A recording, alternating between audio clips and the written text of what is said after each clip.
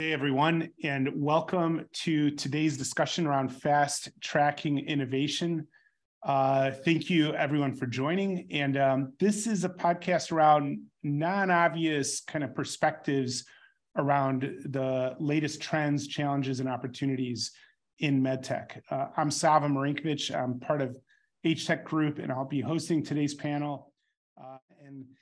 What does it mean to be fast tracking innovation in MedTech? We have a great panel from across the spectrum in healthcare.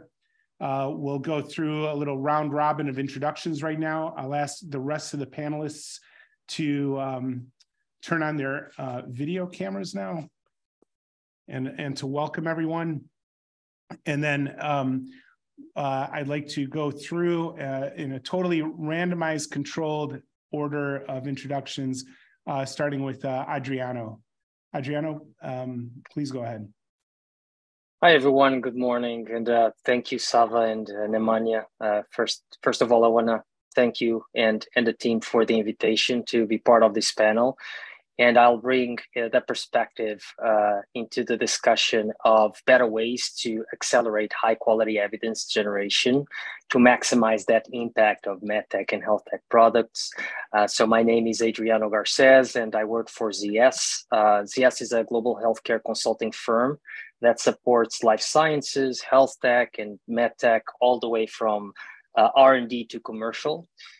And in my role as Director of Evidence Generation Outcomes, I really focused on helping pharma and health tech DTX manufacturers. So I'm more focused on software as a medical device.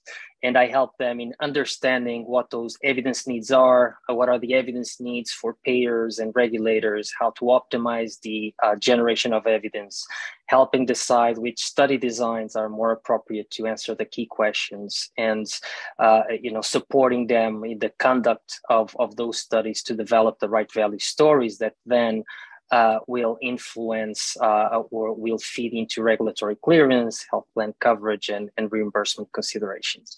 So thanks again for having me, and I look forward for this discussion. Great, thank you, Adriano. Appreciate you joining us today. Mette, would you please go ahead and introduce yourself? Yeah, hi, my name is Mette Dyhrberg. I'm from Legoland, also known as Denmark. I like to build things. So I'm here to sort of present the innovation perspective on this conversation. I'm the CEO and founder of Mymee. We're the market leader in autoimmune disease reversal in this behavioral health space. We're really coming at this disease space from a point of trigger identification. So to some, it would look like a diagnostic, but it really is a software protocol that is delivered digitally. And I look forward to this conversation because nobody ever showed me the signage to where the fast lane was in MedTech. Great to have you. With that, I'll pass this on to Dev. Dev, please go ahead. Hey, Sava team. This is Dave Kalyan. I pronounced it Dave. It's spelled D-E-V. Makes it hard for everyone. I am a neuro-ophthalmologist by trade, a clinical effectiveness researcher by choice. Veteran, was active duty Navy until 2016, and then really came to the Department of Veterans Affairs leadership layer to start to think about how to modernize their health system and transition from a federated delivery system to an integrated payer provider focused on value.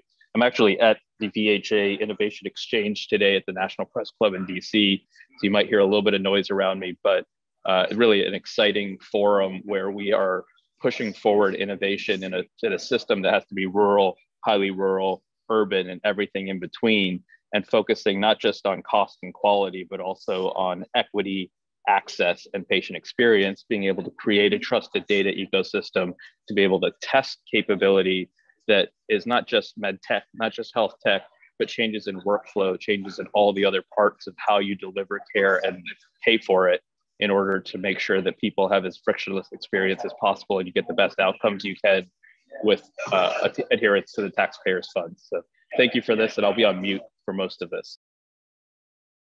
Great, thank you. Very happy to have you with us in your perspectives. And finally, I'll pass on to Nemanja. Thanks, Sava. Hi, everyone. I'm Nemanja Kovačev. I'm a MedTech expert here at HTEC Group. I'm an orthopedic and trauma surgeon with a PhD in orthopedic surgery and digital health. I'm also a software engineer working predominantly in Java, C#, and I have some 15 years of combined medical and engineering experience here in digital health space. Great, and I'll just say appreciate that, Nemanja. And so my name again is Sava. I'm the head of the HealthTech practice here at HTEC Group, and I have the privilege of seeing a lot of different perspectives around innovation, from small to large, and figuring out how to accelerate building those, especially. So on a couple administrative points, for all the attendees, there's a question and answer box. We'll accept your questions, but we'll answer them in more fuller format after the webinar. So we'll take a look at these, and either some of us, all of us, or at least one of us would write a response to the questions, and then we'll share those with all the attendees afterwards. We think that would be a much better use of everyone's time, and give you more thoughtful responses that maybe some of the questions require. So with that, let's begin. What I'd like to open up with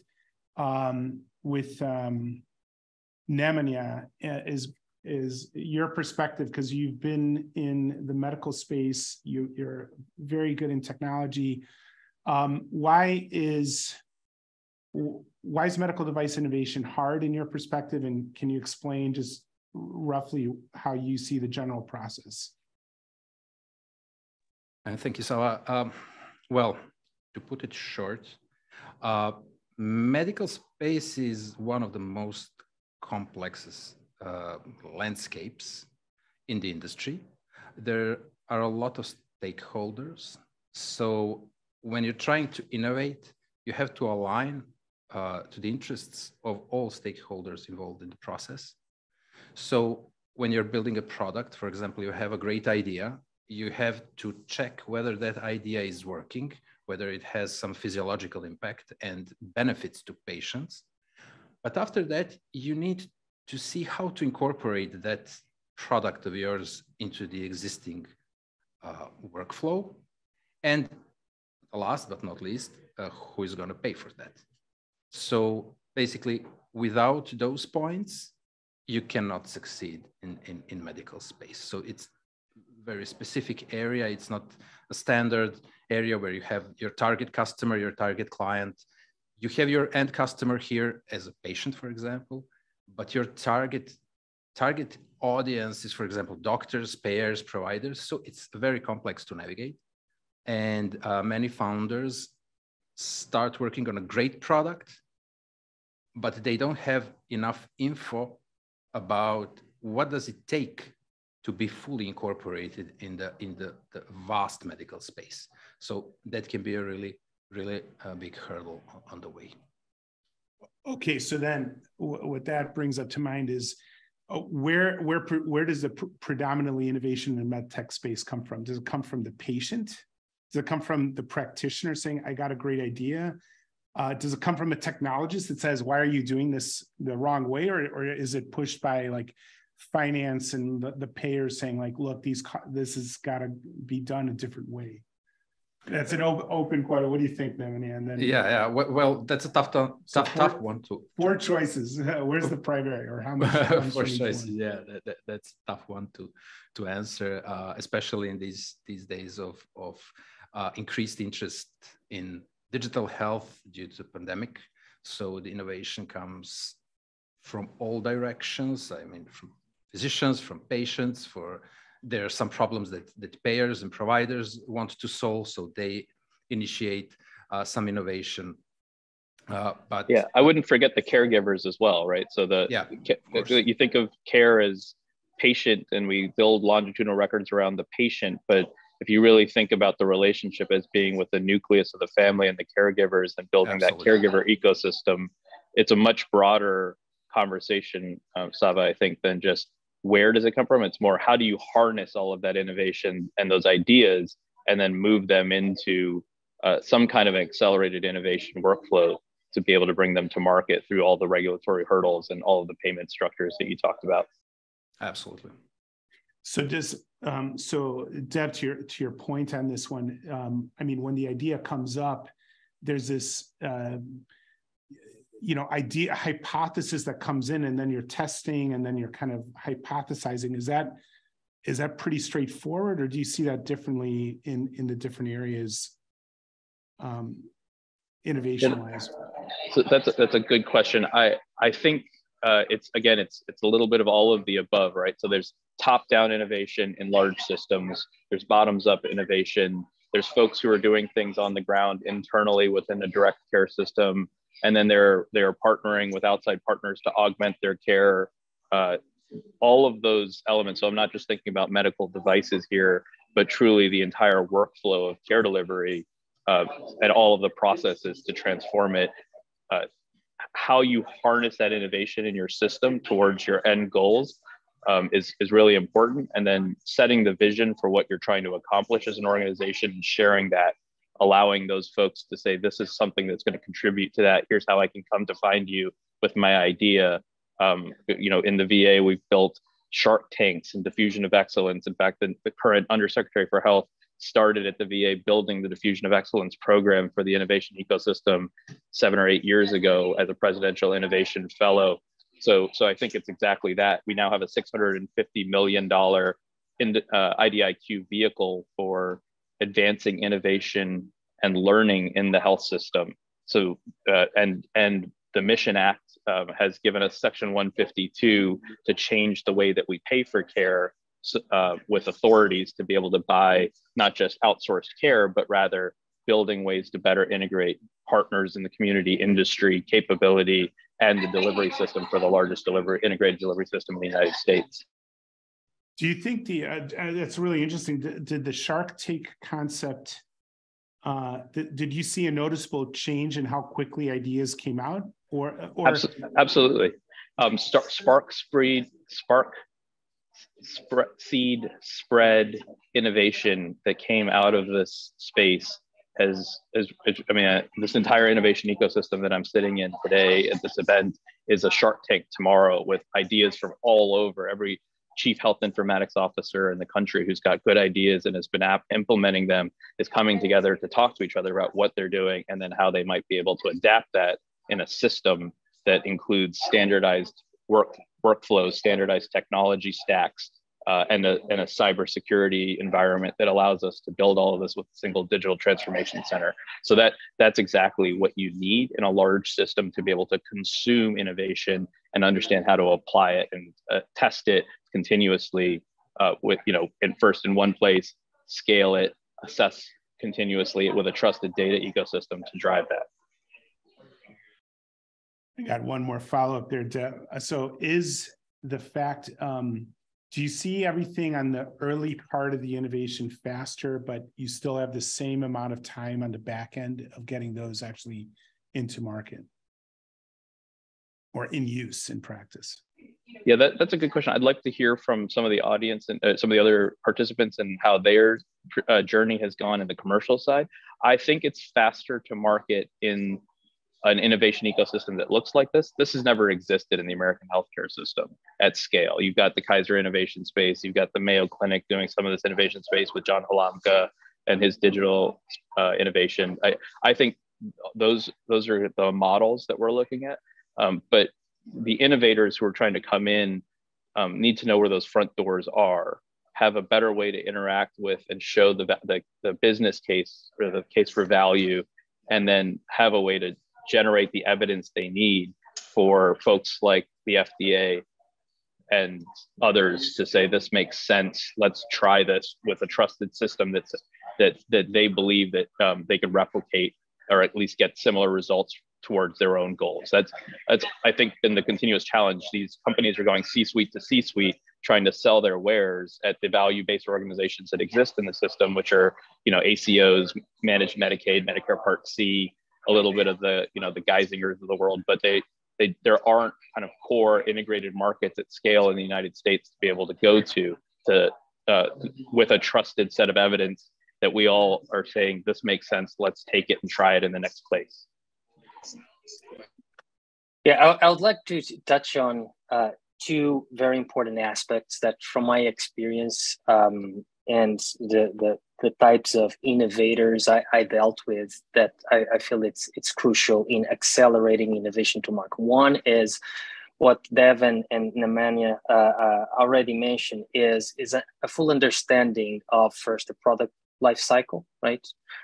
Having clarity on the intended use of the product, the user segments from patient, clinician, and then even payer, right? So if the solution solves a core clinical need of the patient, if the solution creates that clinical leverage that adds value to the way that the provider will end up delivering care, so that value needs to be captured through clear evidence, tangible evidence, and then when approaching payers, if deciding early if the payer and reimbursement is one of the pathways for commercialization and long-term sustainability of the product, you need to understand what are the needs of the payers, right? And if there are subsegments of payers, you need to understand for that product, for that patient segment, how do they manage the patients, right? What are the big ticket items in terms of keeping those premiums, those health plan premiums in check? How do you maximize the value of that plan to the plan members, right? How can you prevent more severe health episodes by introducing this new solution? So from an innovator standpoint, that should be that baseline understanding should be mapped out from the get-go.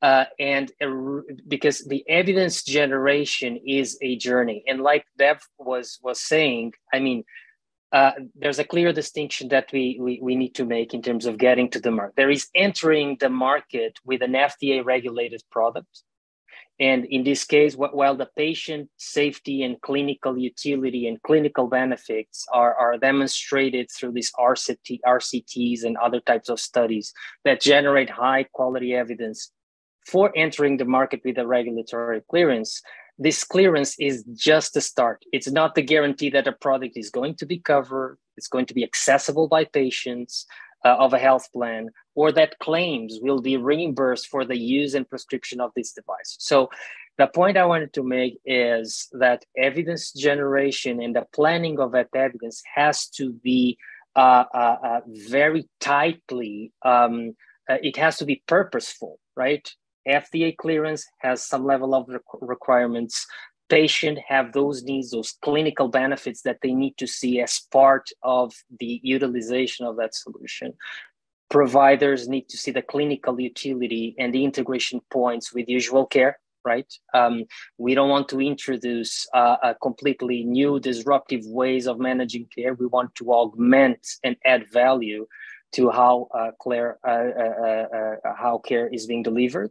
And then, having all those proof points from an economic standpoint to prove those economic outcomes that then the health plans will consider for reimbursements. So that's I think that's fundamental to accelerate the solution to market. It's less about getting to market fast, but getting to market with the right proof points that will sustain your solution over time. Adriano, thanks. Mette, do you want to add to that? Yeah, I think I would. So I think, Nemanja said in the beginning, what are all the different stakeholders that are sort of coming into the space? And full disclosure, I'm not a physician, I'm an economist. And when you come into the space with an innovation, but you don't have the language, that alone sort of is the first barrier, right? You go from hospital to hospital, but you're not necessarily saying the things that they need to hear. And so for us, we really quite early said to each other, well, we can see that the outcomes are there, but how do we then get to sort of the commercialization and the things that really matter? And it became relatively early clear to us that the finances drives healthcare in the US to a much larger extent than any other parameters. So while we were doing all of our outcomes testing, we really focused mostly on the value-based model with payers. And so simultaneously, we're testing the product efficacy and payer, cost savings. And the reason for that was really to be able to, at the end of the day, say, this is how the efficacy work, but this is also how much we can impact you as a payer, whether we are, looking for clients or whether we are looking for an acquisition or whatever we'll be looking for in the future. Bottom line is that you have to be able to monetize what you do in a big way in order for actually enter this market. And I think we've seen the old model of doing pilots with the Kaisers of this world be extinct. At some point I was talking to John Hopkins, and he told me they had over 100 diabetes trials simultaneously. That's 100 small companies thinking that we'll get to the end of this trial and we made it. Clearly, they don't need 100 different solutions, right? That's a fantastic point. To address that, I want to put up, we have a slide up here showing the general pace, average pace of innovation in different industries. Let me see if I can get that up on the screen. But by the way, Dev, the initiative that you just described seems amazing. I don't know if it's going to necessarily have sort of like a fast lane, but it's definitely going to be better than what we've seen so far. Yeah, I think that's exactly right. It's a journey. This is not a single, but having a place where we can generate the evidence, focus on that, and build it out in a way that then you can invite companies in. There used to be a time where VCs ran away if you were focusing on government. Where now there's entire organizations that are looking at mission-oriented companies and understanding, that there's a value to focusing on this space in particular. I think of it as, again, the two integrated payer providers, the military health system and the Veterans Health Administration, as the two places where they have both the taxpayer responsibility of paying for care, as well as the responsibility for delivering that care and the longitudinal relationship with the patient. You can't forget that part of it. So that patient is always a veteran, and that family and the caregivers are always veterans, caregivers, families. So building capability for them today that reduces total cost of care and improves their outcomes is going to benefit you today, and it's going to benefit you in 20 years. That's one of the challenges we have with the American healthcare system, is that attribution becomes really, really challenging. And they're looking in the commercial space at what are you going to do for me today? And then in some ways, I've seen companies that are able to build risk corridors, generate reduction in costs, prove that out with attribution for a couple of years with randomized controlled trials and quasi-randomized controlled trials. And then 3 years later are kicked out because they're saving too much money and there needs to be a different way to attribute it, or there's different leadership that comes in the door. So there's really a lot of challenges to getting sticky with transformative capability in the health tech and med tech markets. I just would like to add on that, Dev. So and as we see the payer market is actually picking up. I think it was a couple of days ago with the Highmark announcement, right? Where they came up with this medical policy that sets the ground for sets a pathway for technologies that want to get into their system and to be accepted in their system. There's clear guidance, or more clear guidance, on what they need to demonstrate. And I believe that Highmark is the first large commercial insurer to signal that intends to pay for claims for the use of apps and help treat. I think the focus now is psychiatric disorders and other complex conditions. But they just approved, for instance, EndeavorRx from Akili, Pear Therapeutics, other insomnia-related technologies, virtual reality treatments for, I think it was for chronic lower back, and even lazy eye. So there's a lot of innovation, and there are some payers, and especially payer provider organizations, IDN type of organizations that have a test bed to quickly fuel innovation by deploying and having access to patients and to do early innovation with providers and patients. Seeing that the payer market is really picking up and bringing clarity, as the companies that are trying to come to the market should understand where those pathways exist, right? How is demonstration of value being done, right? Even recently, payer, they are already reimbursed, I think in 16 payers right now, but still. A couple months ago, they focused on demonstrating value on healthcare utilization, like you were pointing to, and they were very specific in the type of outcomes that they wanted to demonstrate for their, I think, the Somris insomnia management solution. They focus on showing, tangible economic outcomes around emergency department visits based on real world data, right? The impact of the use of the solution in hospitalizations, ambulatory surgical center visits, other outpatient visits. And so my point is that there are already some evidence that the payer market is picking up, and there are frameworks that should be used as reference for innovation. So I think one of the challenges, Sava, just to finish the thought, the care ecosystem is spreading, right? It's not just built in these large kind of monoliths anymore who are challenging to get shared data from. So now with the TECFA, the Trusted Exchange Framework that will be the Trusted Exchange Framework and Common Agreement that I think will help to democratize the availability of data, the ability for patients to carry their own personalized health record across health systems and generate their own evidence base that they can share with their own personally owned and personally managed privileges. It will allow us to start to do things like design, security around all of this, allow us to say, let's get the evidence to the different players in the market and share it in a way that they can understand the value, I'm going to put that in quotes, of their innovation as they come to market. Where in the past, you had to find an innovator inside of a health system who had enough patients to be able to populate your trial and then get the evidence base. We're a lot closer to the other side of this now, where we can use the initiatives of the past 20 years to generate both a clinical evidence base, a claims and financial evidence base, as well as really all of the elements of a patient's health journey, all the way down to their financial transactions, their search history, their shopping history with CVS. All of those pieces are available to us. We just need to start to figure out how to organize them, syndicate them in a longitudinal record with capabilities like MD Clone. I think we're a lot closer to that than we were 20 years ago. Yeah.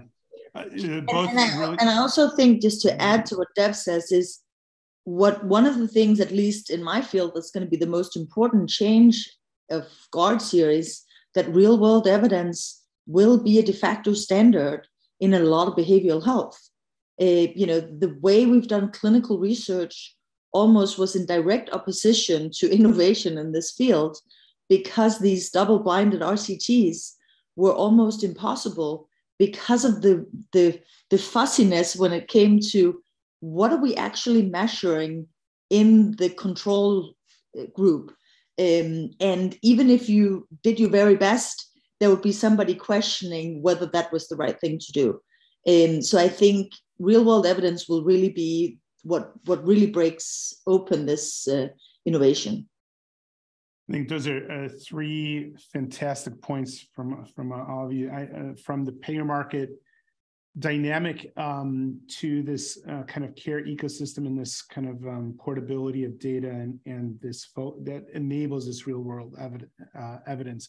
I want to put up two slides real quick. A first slide basically was just a historical timeline of in different industries of time to market for different products. And when you look at pharma, used to have the longest, and what has shown and then aerospace, but what COVID has shown is that there are ways to accelerate very quickly. Kind of emergency authorizations help, but even after that, it kind of some of these innovations in that space can go faster, and so forth as it goes down. And we look at the technology curves of how quickly new phones, new technologies, and the number of kind of media source channels where we receive information have all been accelerating over time. What I want to point out though, and go to there's another slide here, which is this breakdown. When we look at, we kind of made a cut of kind of 4 different areas in the space. At the top part is this kind of digital only space, could be digital diagnostics, as well as digital therapeutics. And there's the traditional medical device that's hardware oriented, both on a diagnostic and therapeutic side, as well as a category, let's call it lifestyle, health, and wellness, that are not specifically regulated as medical devices, but have impact on patient health. And then there's this platform and pathway view kind of across the board, and that could have different flavors of diagnostic and therapeutic and something in between, let's call it operational. In these 8 areas, I want to first put up a question that says, out of these areas, which one is the most exciting right now? I think we might have a poll for this too. Let me just see if we can get that up. But if you look at those 8 areas, and I don't know if the panelists see the poll, but the participants should see a poll coming up. What do you think is the most interesting, exciting space in terms of accelerating new innovations? So again, you have kind of 2 sides of the coin in each one of these verticals, between digital, between hardware, this wellness area, and this platform side. We'll give a little bit of time. This attendees can answer this, and I'll just ask our hosts when is that going to be, when is that poll complete? But I think we got most of the answers in. So let me go around the bend. What do you think from this perspective? Digital therapeutics is very exciting. It's a hot button between what's happening in Highmark and Pear Therapeutics and stuff, and Mette, and what you're doing in terms of on this digital view. Let's start with what's most exciting that's not your own space, maybe. Adriano, I'll start with you first. With me? Well, I think that there's still a lot to be untapped with AI and ML. So machine learning, artificial intelligence in the digital space, digital health space is huge. The ability to recognize patterns in massive amounts of data and take those patterns and being able to identify and predict some health events. We are just scratching the surface, but bringing more automated recognition of those patterns and helping clinicians then making those better decisions and creating that clinical leverage. I think it's an area of immense opportunity. And that we'll see in the next 5 to 10 years, probably hitting that hockey stick curve dramatically. And I would like to be part of that. The solutions that I've helped bring to the market are still very nascent in terms of using ML, but I think that's a huge opportunity. Yeah. Great point. I can't help but look at the poll. Well, the poll is it may not be a completely representative sample, so there might be some. No, but I still think it's an intriguing outline, right? Because in general, it by far diagnostics outweigh therapeutics. Like it's more than double in every category, even the ones where therapeutics don't really exist. It's still diagnostic first, and I think that's already sort of a predominant trait in the way we've thought of standard of care, right? Standard of care is you come in, you have a symptom, something gets measured, something gets labeled, now you have a diagnosis, then a prescription follows, and then now you're in treatment for whatever your diagnosis was. We, in many ways, I think are on the cusp where diagnostic gets more and more interesting. I personally, like Adriano, like AI ML is sort of where the fun is. But if you really think about it, diagnostics have been for a part of the conversation, but not for the entire conversation. In my space, we have 3 out of 4 failing the predominant drugs. If there was a test that could show whether it was actually working, that would be a tremendous. That's right. However, so that's actually. Go ahead. But if we look at diagnostics versus therapeutics, I'm actually sort of hoping that the next innovation will be that we're actually looking more towards the therapeutic end versus the diagnostic end. Go ahead, Dev. Yeah, I think this framework, and you know me, I'm not all frameworks to me are challenged. The center is really the orchestration of all of these elements, right? So diagnostics shouldn't be just on the left of the journey. It's continuous evaluation of the data as it comes in, and then ability to titrate what we're doing for and with patients to be able to improve their well-being is really the nature of what I think is going to be the future of health and wellness. So we're thinking now about orchestration platforms. How do you kind of tighten the revenue cycle to be able to pay those different actors in the journey? What I think the poll represents is not so much what people are most excited about, but where their efforts are focused today. But if you look at them, there are folks on all of those.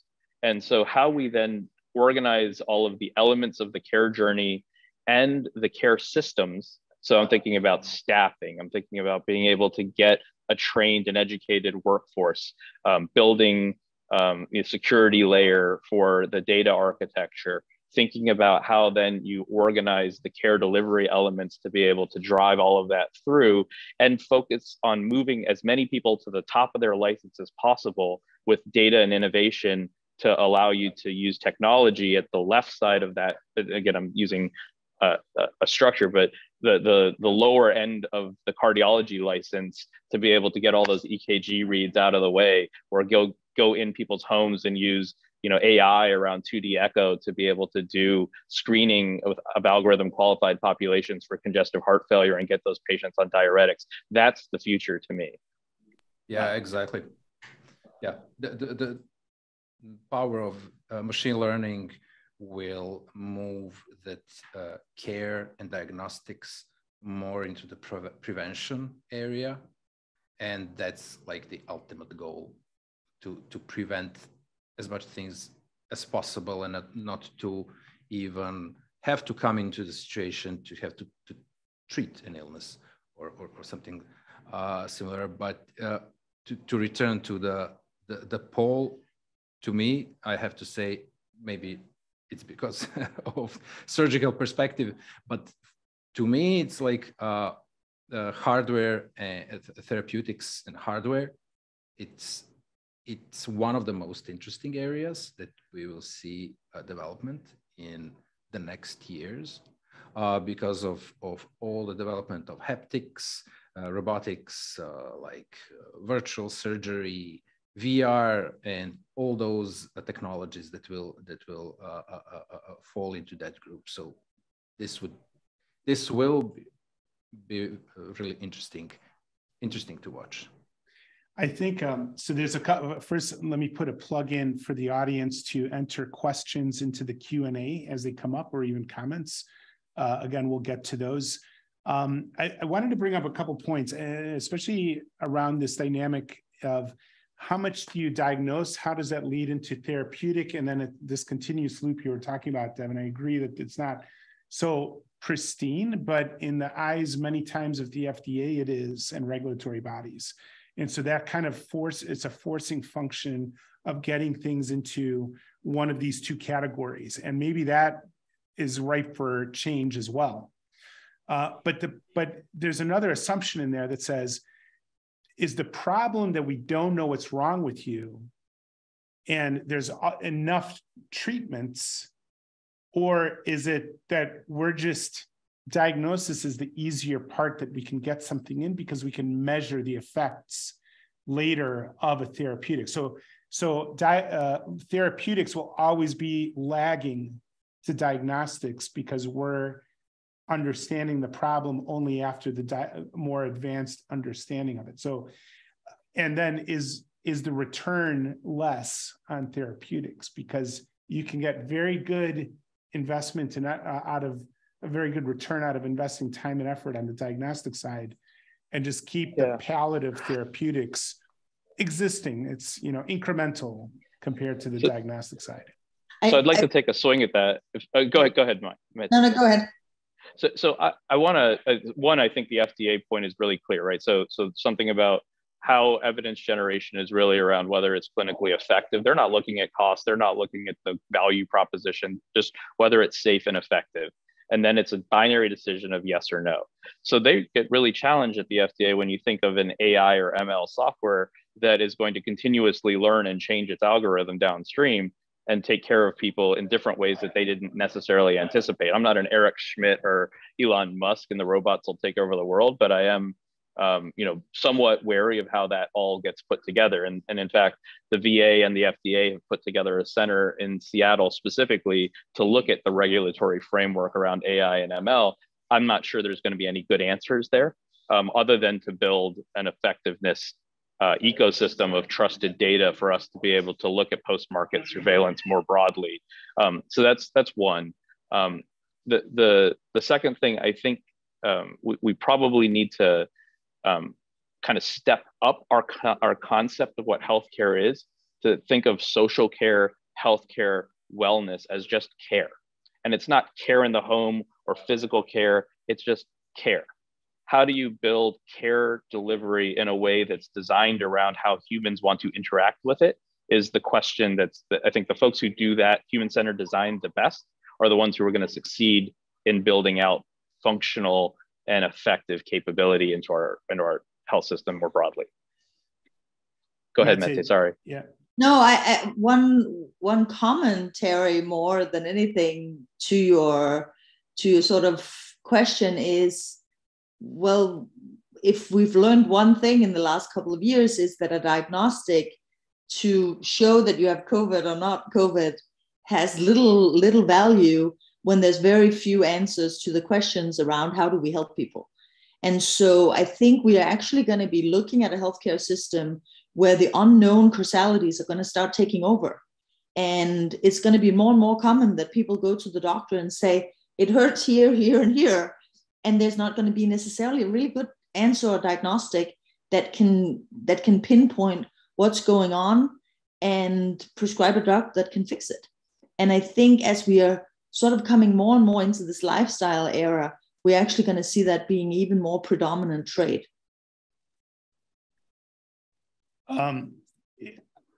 So is that driven by the payers? Are the incentives misaligned for really getting health in the system because they tend to skew towards one side or the other? I would say 100%. If you can't prove that there is a disease, then what are you going to do about it? The reality is everybody's talking about preventative health. And as much as I love the idea fundamentally, I just don't believe that the time is here for the US yet, because unless there's a cost accrued, a payer is not interested. So we will always be coming in on the wrong side of the problem. Adriano. I think that the hepatitis C drug, just a comment, the hepatitis C drug specifically, that I think was a great microcosm of what this challenge really looks like for the payers. You can cure hepatitis C, but it's going to cost us $80,000. What should we do, and who should take on the burden of that cost? Right, you know, I think it brings us back to demonstrating beyond the clinical benefit of a medical device or digital therapeutic, and zeroing in on understanding how payers, or what are the healthcare utilization metrics that payers and providers seek, right? So, and being more objective in building that case and collecting that evidence, you know, for instance, better managing high cost patients, right? What are the metrics that will allow us to infer that? How does the solution impact, for instance, a big ticket item like ICU utilization? And then we start getting into the more predictive aspect to it. Does the solution allow to identify risk factors that will lead to increased severity of a condition, that will lead to more claims, that will lead to hospitalization, right? Can we predict, based on that pattern recognition, predict some health outcomes, right? And obviously, overall, this will reduce healthcare costs as a whole. And like Sava was doing, is considering care as this big journey, right, that goes from pre-diagnosis, probably managing and recognizing those risk factors before it turns into a diagnosis. Then tools that will help diagnose that solution, or that will diagnose those solutions. And then after the patient is already diagnosed, solutions that help manage those patients and to control severity and aggravation of symptoms and disease state. So it depends on the solution, the type of innovation you're catering to, but there's this overarching value case that needs to, obviously, for FDA to enter the market, the lowest bar, and forgive me for saying lowest bar, but it's actually the one that has more clarity, as the FDA is very tactic in terms of what they need to clear the product, right? To allow that product to be put in the hands of the patients, its safety and its, you know, its clinical benefit. And then the rest is, you know, where the innovators lack and these solutions lack is to, you know, to do the rest of the journey, which is to that workflow integration, collect that data, and to get to those proof points, like I described. That's what will really entice payers to get on board and to, you know, facilitate the utilization and the access of these solutions. So, like a concrete example, Sava. So I work with a company called Oxford VR. They built a breakthrough technology, FDA breakthrough for serious mental illness. But that's just one gate. The next gate is, how do you get that into practice? What is the context and milieu that you're building these into, and what kinds of patients are you generating that for? How do you build the infrastructure to deploy VR and do it in an ethical and patient-focused way? And then create that human subjects research environment to be able to understand what the data is as you expand the use case from just that.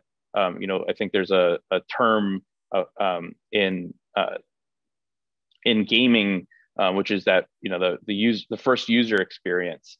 It's a TUI, first time user interface, I believe, or first time user experience, that then changes as you go through that environment. Those are really challenging transformations that we need, but how do we physically build out the infrastructure for a trusted data architecture that we can all look to? And I think that's the key word, is trust. How do you build a system that we can look to and say that data is generated in a way that we can all believe it and can lift it from where it is and shift it to the next place which wants to use it? That's the critical infrastructure that we need. Okay, but do you think that some of these innovations just start at the wrong time? The innovation is there, the idea is there, but they just don't have it's too early because they don't have the surrounding dynamics that are going to enable it. So data portability is phenomenal, but between the, there's a lot of friction legally and regulatory wise, and just culturally as well, in some cases, about being able to move data around. Do you think some of these are, let's say what percentage of these are just simply the entrepreneur or the corporate project initiative is just at the wrong time? And how is that vetted out quickly to steer to better ideas? I can take a shot. So the hypothesis testing that you alluded to earlier is not just in whether or not your technology is going, or process or workflow or hardware is going to achieve a better outcomes, but also how do you bring it to market? And so you need to have tests of how you actually bring that to market. Where's that uptake going to be? How do I fail it out? My father worked for Iridium years ago, which was satellites all over the world to be able to deliver phone service, and it was a wonderful project in the sense that it was going to be transformative and was going to work, but it wasn't financially viable for Motorola, and they took a huge write-off. But those capabilities that they built for satellite, those satellites are still flying around the world and still communicating with us today, right? So the idea is, how do you find the technologies, restack them, continually test them, and then bring them to the payers and providers that are going to that are basically going to be your partners in delivering that care. That's the health tech and med tech problem. But I also think that one sort of glaringly obvious thing, and I almost want to take it back to what excites you most outside of your own field, question, consumerism. I think we are talking about patients and caregivers and payers and hospital providers, and we're sort of missing the point that there's also consumers, and people's dollars will be a part of the voting game of the future. We're seeing it beginning now. We're not there yet, but I think the consumers will play a very big role in healthcare as we are getting to a place of, in my own case, I cracked a tooth during COVID, and, normally I go to the dentist in Denmark, so had to find a new one, and I went to Tend, which is sort of like a concierge/technology play. And it was the best consumer experience I've had. I've always hated the dentist. I can literally tell you that I promote Tend like it was like the best thing since sliced bread, because the experience of going there, everything about it, from a technology point of view, from the interaction and so on and so forth, was amazing. Whereas I'm 5 months pregnant. I just got a letter this morning from Aetna suggesting that I might be trying to get pregnant. I've had, 15 scans. Now the AI has suggested that potentially maybe I'm there. It's sort of, once we meet the patient where they are, we will win, no matter what horse we're betting on in this game. Absolutely. Consumerism can be a major pull into this. I'd like to just touch on, so once again, people in the audience, if you want to throw a question in there, we'll answer these, or thoughts, throw them in the Q&A chat right there. Coming back to the kind of the core question, which is fast tracking innovation with the market. So between these areas, devices versus digital has more complexity as a result of having to physically build, test, have quality control in different regulatory systems.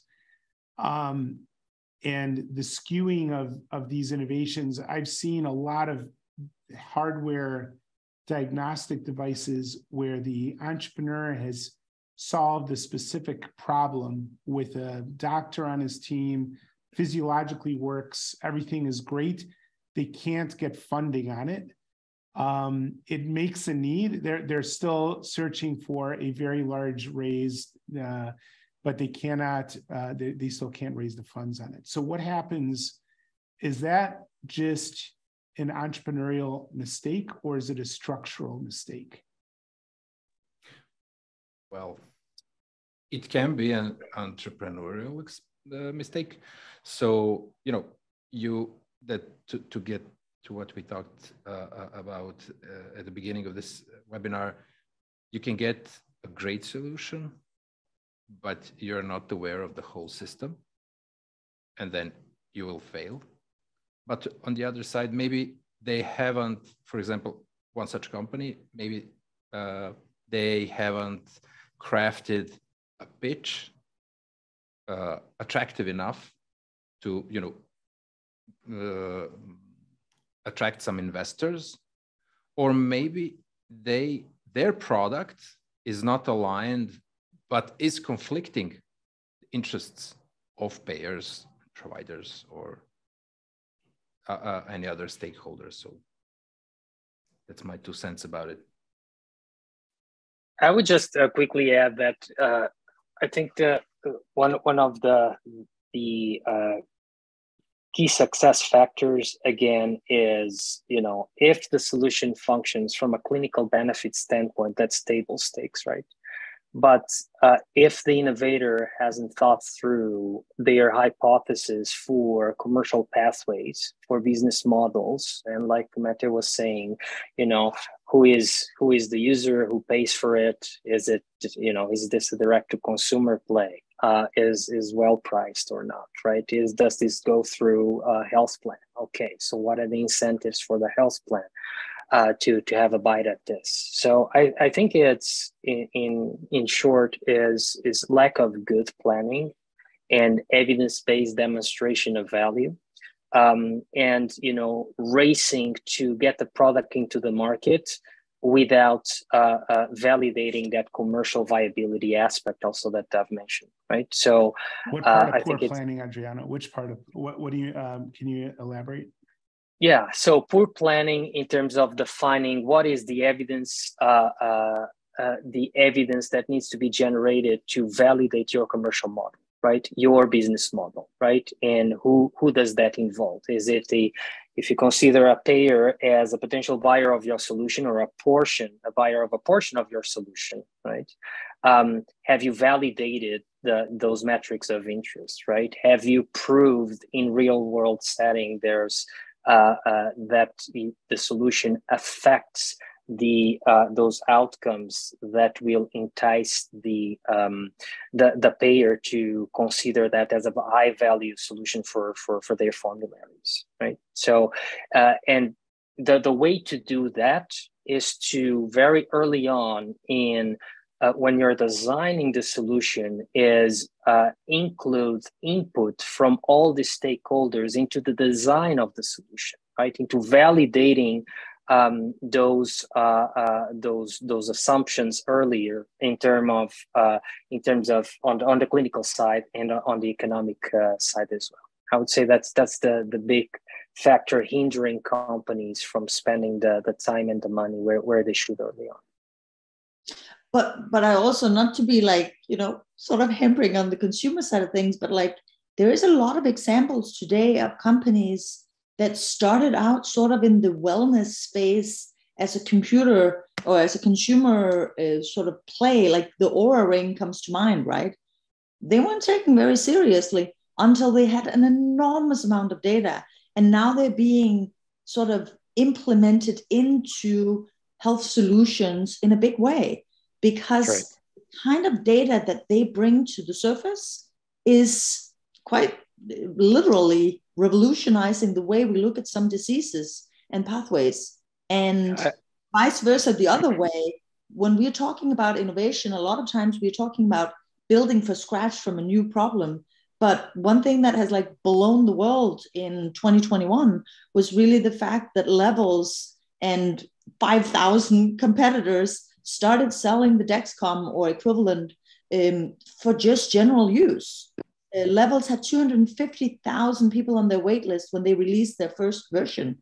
And you're sort of thinking, wow, any company should be happy to have a wait list. But this was for an old school glucose monitoring device that years ago we have to have a prescription for. And I'd look at your audiology as the same, right? So we just had an FDA ruling that transitions this to an over-the-counter space. These things that we have in our ears today, from Apple and from Samsung and from all of the different vendors that have been building speaker technology for the ears now can interface with all of these companies that were supposed to be building audiology equipment for, and we can use care in the home virtual audiology to titrate those. People can actually decide on what works best for them, and we can empower the consumer to do this type of work. That's a huge transition that started with companies like Eargo going direct to consumer and Best Buy investing in that space. But the important thing is when we looked at trying to transform the VA audiology environment, where it's the largest audiology practice in the United States, we really struggled with how do we do services and buy devices with two different colors of money and orchestrate across both of them. Now I think we have the opportunity to say, how does this all work together so that folks can get what they want, when they want it, where they want it. And you're also seeing the interplay, right? Like Bose is an investor in MedRhythms. They're looking at help alleviating stroke issues. I think we're really going to see a lot of interaction, and it's going to be much, much harder to draw the lines. And I think some of the categories we have today will have to be altered, even because when we look at wellness, it has a little bit of a ring of something. It's sort of like serving cake. It's nice, but it's not really needed, right? I think wellness is a category where there's a tremendous amount of efficacy involved in that project. We used to run the telephone lifestyle coaching program at Optum Serve for the VA. And it was a very kind of rubric structure, not thinking about kind of the holistic coaching environment that you're starting to see in other wellness spaces. The way I think about the transition of services and now being able to get to where people are has just exploded in terms of capability because of the pandemic and because of people's willingness to take on different types of virtual care and actually expressing preferences for you to meet them where they are with culturally appropriate care.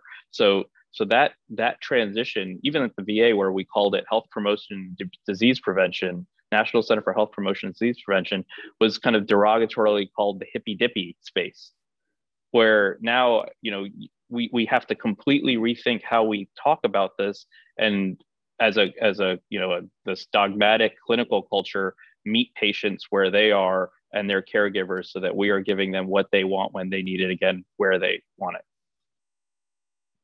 I want to ask another question here, which is between market, when you're doing this innovation and you're trying to get there fast, you're trying to stay ahead of the competition.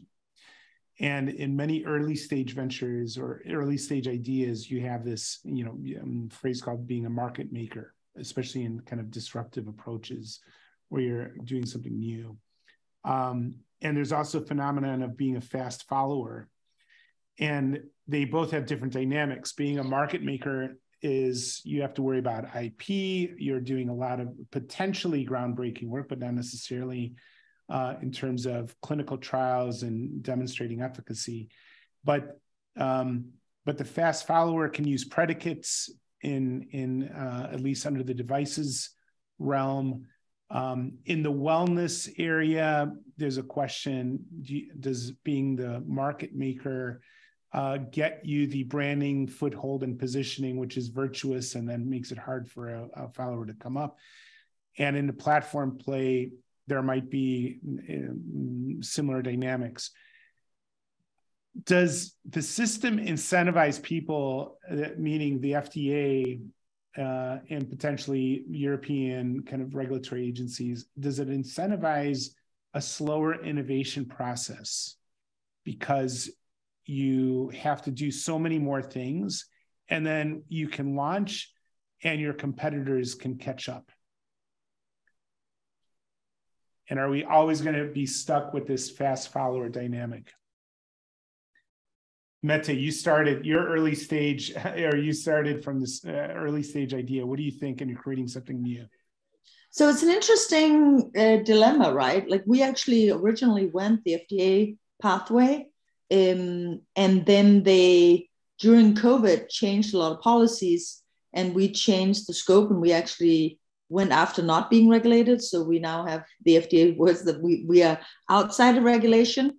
And so from our perspective, the reason we took that stand was really because we thought this way we can start getting to market now instead of having to wait for it. And so it's not so much that it's blocking, but it is taking time, right? And time is money. So in a way, the processes that are in place for good reason around do no harm does hamper sort of how fast you can run. And I think as an entrepreneur, you want to try and get to market and commercialize as fast as possible. So I do think we'll see the wellness category be broader and broader, because there's a lot of places where you can interact without necessarily having to interact with the FDA.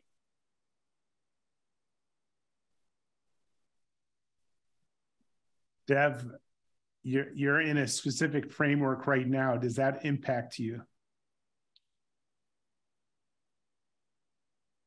Yeah, I see it from the innovator's perspective, because I work with a lot of the companies that come in to try to commercialize and particularly build a federal marketplace.